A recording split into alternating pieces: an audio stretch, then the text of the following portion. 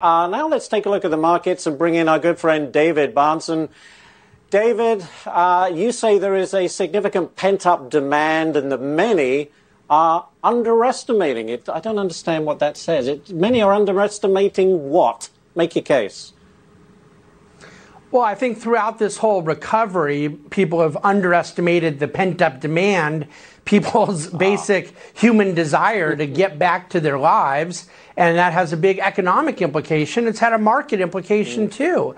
The reality is right now, we have hotel reservations are only down 9% from where they were pre-pandemic. Airline traffic is only down about 20% from where it was, and it's growing 15% per month right now. You have a really huge desire for people to get back to normal, and I think a lot of that's priced in the market. I'm not saying that market prices don't reflect it, but my point is that when we think about the economy and we think about market activity, this has been the mistake most people have made. The pent-up demand has been bigger than people expected. That's interesting. I get it. Also, David, when you're here, you know, Stu loves to talk about those dividend stock picks. You have Midstream Energy ETF and Truist Financial. Explain those picks. Yes, and let me say, because I didn't get to come on Wednesday, happy belated birthday to our friend Stuart. But as far as these dividend picks, we'll consider this a late birthday present.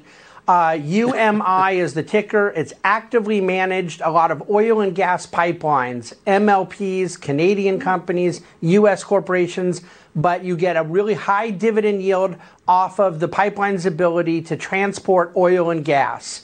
And it is absolutely necessary environmentally, economically. It's a huge growth industry. It's our highest conviction at the Bahnsen Group right now. The second pick was Truist. You heard the Biden administration this morning say they want to start cracking down on mergers with financial institutions. Well, Truist is a combination of SunTrust Bank, which you remember, and BB&T, two pretty good-sized Southern banks that merged together. Who benefits from them cracking down on no more mergers? The banks that already merged.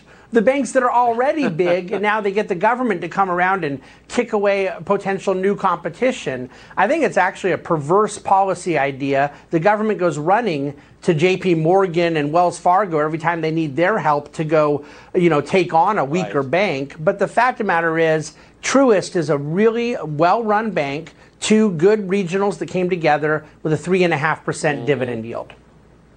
Very good. David Bahnsen, you came through, and Stu, I'm sure, appreciates those birthday wishes. David, thanks so much, as always.